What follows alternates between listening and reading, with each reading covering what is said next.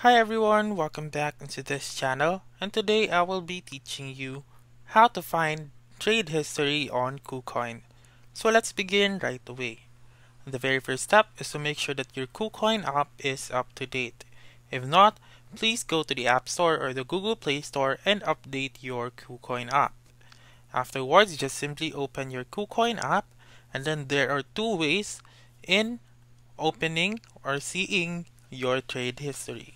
So the first one is to simply click on your profile on the upper left corner and then simply click on history.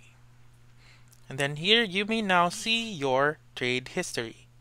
Also, you may add filters. Then you may also choose the coin that you want. And then for the second step, or for the second way, is to go to the trade right here on the bottom mid and then click on this note icon or paper icon, and then here you may see your order history as well. And then there is also the filter button, and then that's pretty much it. That's how you can find trade history on Kucoin.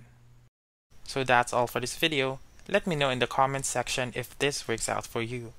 For more helpful tutorials like this, please subscribe to our channel and don't forget to click that notification bell. Thank you for watching and have a wonderful day.